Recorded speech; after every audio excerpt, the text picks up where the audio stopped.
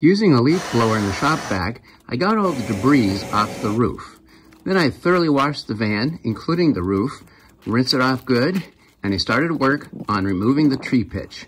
And it is all over the roof, including some on the sides and windows. 70 proof isopropyl alcohol works just fine for getting the sap off of paint, plastic, metal surfaces, and windows. Rub it on the sap. 70 proof isopropyl alcohol I think is best on paint.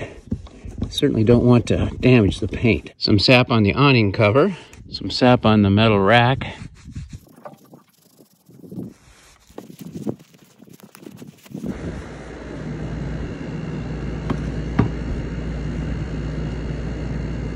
It took about 14 hours over the course of 3 days to get the exterior of this van all cleaned up, and most of the tree sap is removed. I am very pleased with the results.